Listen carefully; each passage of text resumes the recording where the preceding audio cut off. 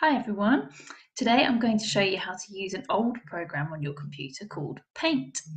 The reason we're going to use this is because it's fantastic for helping to develop your mouse skills. Lots of you are very confident using touchscreens on tablets, but some of you have hardly ever used a mouse at all, and it's a really useful skill. You'll need it when you go higher up the school, and you might even need it when you go to work when you grow up. Now, it can be hard using a mouse at first, and you might even feel frustrated, but if you keep trying, you'll get better and better quite quickly. Okay, we're going to use Paint today to make a picture using the shape tools, and we're going to base our picture on a story I'm sure you know called Jack and the Beanstalk. Okay, now don't worry if I'm going too fast, because you can always pause the video, rewind it, and watch it again until you've got it. Okay? Right, I'm going to share my screen with you so you can see what Paint looks like. Okay, this is it. Very simple. It's a very old program. Now, for you to find it, you might need your parent or carer to help you. You have to go down to the left-hand corner of the screen where it says type here to search, and you type in the word paint. P-A-I-N-T, paint, and press enter. It will be the first app that comes up and you can open it. If you're not sure, ask someone to help. Once you've got it open, you need to check your page size. As you can see, my page, this white piece of paper over here, is tiny. I want it bigger. The first thing I check is how big it is. I want it to be at 100%, which means real size, real to life. So I go down to the bottom right corner, and at the moment I can see it's actually saying 50%. So I'm going to click the plus, and now it's 100. Still a bit small, so I think I'm going to move it. Now look carefully at my mouse on the screen. Here it's a large arrow. When I get closer to the edge of the page, it changes to a line with 2 arrows on the end. Can you see? Large arrow, 2 arrows. When you've got 2 arrows, you can put your left mouse button down, drag your mouse across your desk as big as you want it to be, and when you're happy, you simply let go. Now I've got a great big screen to do my drawing on. Okay, so how does it work? Let's have a look up here at the top. Now the first thing I can see is a picture of a pencil, and sure enough, this helps you draw like a pencil. You simply push down your left mouse button, hold it, and for as long as you're holding it, it'll draw on the screen. And when you let go, it stops. If you've drawn something you think, not very good, don't worry. Go up to the top here. There's a blue arrow. It's the undo button. When you press it, it gets rid of what you last did. Okay, if I select the pencil again, this time I'm going to look at the size. You can see I've got 4 different sizes of pencil here. So if I choose the widest line, you can see I get a thicker pencil. Now underneath the pencil, something that looks a bit like a rubber. And it is. You can change the size of the rubber as well, from small to large. And you hold down your left mouse button and rub out your work. When you've finished, you let go. Okay, I'm going to press undo to get rid of that. So what else is there?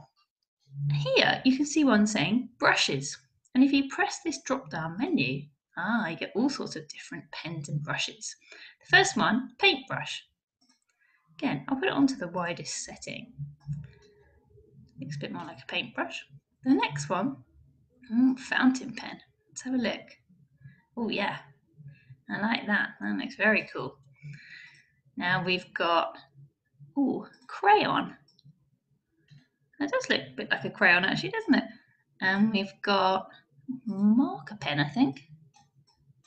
Oh yeah, that's good.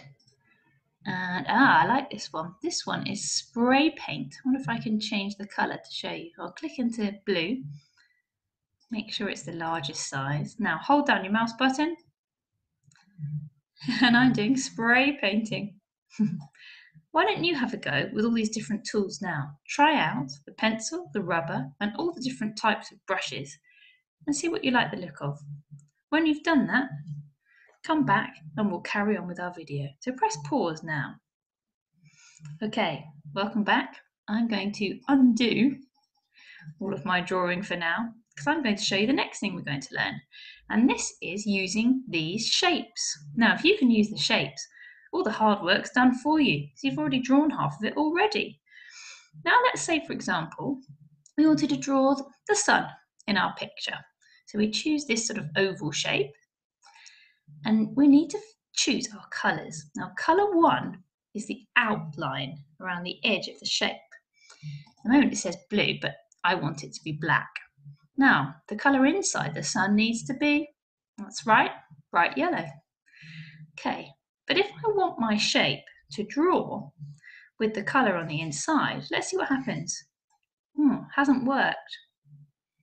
The reason is we need to click on this button here, fill. It's a paint pot, sort of falling over, and it says fill. If you click it, at the moment it's on no fill. So we want to collect solid colour. Now when I draw it, I hold down my left mouse button, pull it across the screen until I've got a nice big circle, a nice big sun. Now it looks easy, but it's really easy. The first few you do might end up looking a bit like this. If it does, don't worry. Undo. Keep trying. Do it slowly until you've found the size you're happy with. Okay, now I've got my sun, but it might be quite nice to have some sun rays. So I'm going to go up and click on the line, put it on the thickest line. This time I want the rays to be yellow, so I'm going to click on colour 1 yellow as well. And drag and let go. Drag and let go. All the way around until I'm happy with my sun. Maybe I could even fill in the background. To do this, I come over to this paint pot here, which is falling over, and it's almost the same thing. When I click that, I pick my colour, let's go for a light blue, and click the background. Now we've got the sun in the sky. Lovely. Why don't you take some time to try drawing your own sun and see if you can put the colour background in as well. When you've finished it, come back and I'll show you what to do next. So pause the video now. Okay, welcome back. I'm going to get rid of my sun by just pressing undo. Let's have a look at some other shapes. Let's say, for example, we wanted to draw a house. Okay, so let's choose the rectangular one. The outside, colour 1 needs to be black, that's for our outline. But what colour is a house on the inside? I think I might make mine a white cottage. So I'm going to do the same. Hold down my left mouse button, draw my cottage like that. Very nice. Now I think I want a roof. So I'm going to choose the triangle. And again, black outline, but I think I might make this a sort of red tile. Now to draw the triangle, if I start trying to draw the triangle here, look what happens. Whoa, that's no good. I'm actually going to start my triangle over here and pull it upwards until I've got it how I like it. Yeah, nice.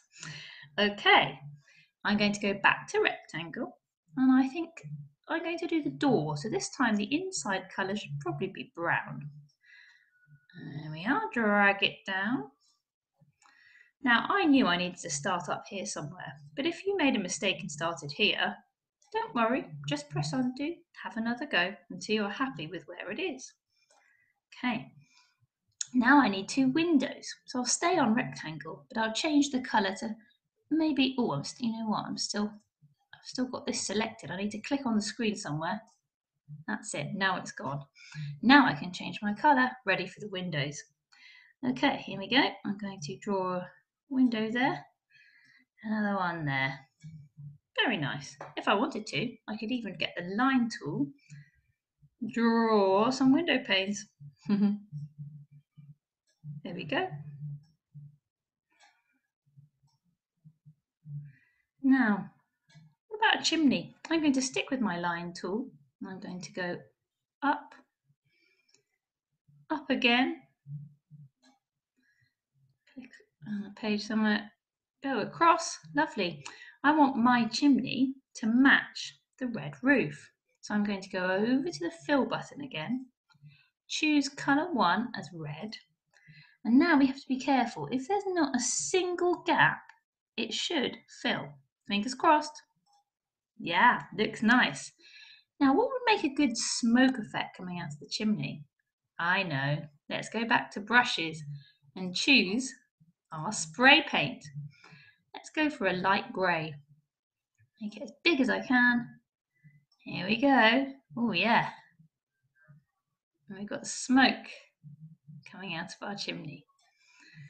Okay, maybe I could make my sky blue again. Oh, very nice. Maybe you'd like your house to be sitting on the grass. In which case, take a line all the way from the edge up to the house and make sure there's no gaps. Now do it the same, the other side, but all the way to the edge of the page. There mustn't be any gaps. Now, when we go to fill, hopefully I've done it right, and if I have, I'll choose the green, fingers crossed. Phew. Now, sometimes if you've left a gap, the whole screen goes green, but don't worry, just press undo and fix the problem. Okay, why don't we pause the video and have a go at you doing your own house. See if you can use the rectangles and the triangles and maybe some of the spray paint to see if you can make a house of your own. Okay, pause the video now and come back when you're finished. Okay, welcome back. I'm going to see, rather than pressing undo hundreds of times, I'm going to press File and say New. Hopefully you can see that on your video. So do I want to save? I'm not going to save today, but you probably do want to save yours. So, brand new page. We are going to do some pictures based on Jack and the Beanstalk. So let's start off with the beanstalk. I'm going to start with a line. Make sure I've got the black colour. And again, I'm going to go all the way from one side of the screen to the other without leaving a gap. Then I'm going to use my fill button and I'm going to have blue sky and green grass. Okay, now a beanstalk is a great big, in the story anyway, a great big thick beanstalk going all the way up to the clouds. I think I'm going to choose the rectangle and I'm going to make it green outline and a green inside colour. Here we go. Check my fills on solid colour. Yep, I'm going to drag it all the way from the ceiling. In fact, I might change it to the light green so we can see it. There we are. Great. Oh, I'm going to have to change that bit as well to the light green. Oh, too late, never mind. Okay, what about leaves? Well, how about using the oval shape? So I'm just going to drag it out like this. Drag a whole bunch of leaves. Some could be bigger than others, some could be little, all the way down to the bottom of the beanstalk. I could even draw some mini ones. In fact, let's make these dark green. And these could be our beans growing on the green of the beanstalk. Okay. Now, my beanstalk is supposed to go right up to the clouds. How can we show clouds? Well, I think I'm going to use my spray can again, but this time I'm going to choose colour 1 and 2, white. Make sure I've got the biggest setting and, oh yeah, I'm just holding down the left mouse button and all the way along, not letting go yet, all the way until it looks a bit like the clouds. So the beanstalk stretching right up into the clouds. Okay, why don't you see if you can make a beanstalk from Jack and the Beanstalk? You could even add your cottage from before into the picture too. Why don't you pause the video and have a go at making the beanstalk now? Okay, welcome back. I am going to open a new page again and let's have one more scene from Jack and the Beanstalk. So once again, I'm going to choose the line. I'm going to go all the way across. Use the fill button to give myself a blue sky and green grass. Okay, Now, this time we're going to draw the castle. So I think I'll start with the rectangle. I want the outline to be black, but the inside I think it should be grey. His castles are grey, made of stone. Okay, so we want, oh yeah, big tower. Now I want another big bit of castle here.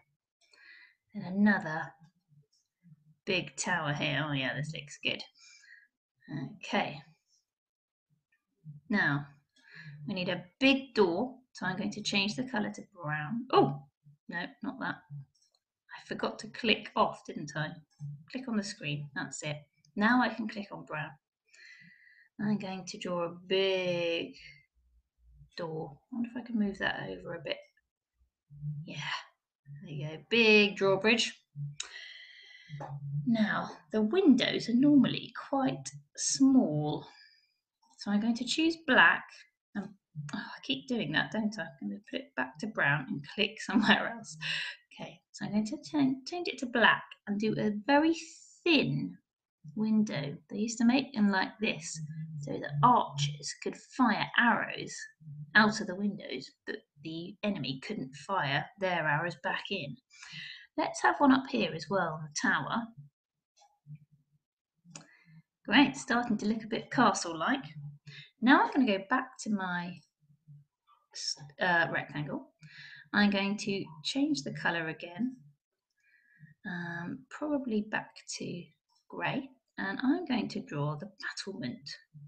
If you've ever been to a castle, you might have noticed that they tend to have a battlement for the goodies to stand behind.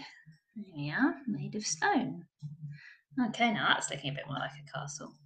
I think now we need some flags. So I'm going to choose the line to do a flagpole up here. Let's have another one on this side.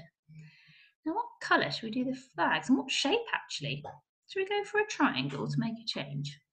Maybe a purple, lovely purple flag. Okay, so I'm going to draw